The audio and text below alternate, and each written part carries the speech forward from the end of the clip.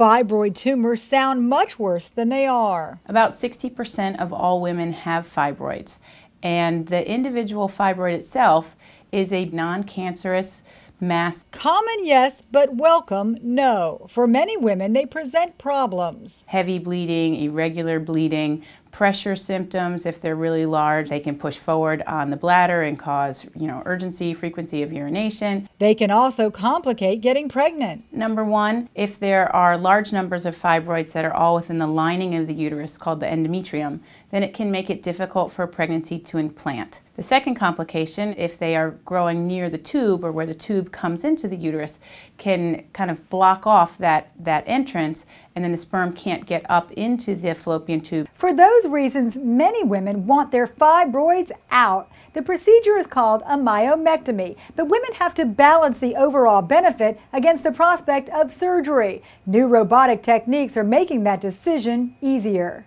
Absolutely. So the DiGiorgi robot is minimally invasive surgery, smaller incisions on the abdomen in order to have a shorter recovery time. The robot offers doctors much more dexterity, and by operating through a series of small poke holes, patients have much less trauma to the body, especially compared to traditional open surgery. If you have open surgery, usually we tell people they can't drive for 2 weeks. You're able to go back to work in 6 weeks. As far as robotic surgery, those people are out of the hospital within 24 hours. Most people are back to work within 2 weeks. Location of the fibroids is a factor in whether someone is a candidate for robotic myomectomy, but for the right person, it can make their decision and surgery simpler.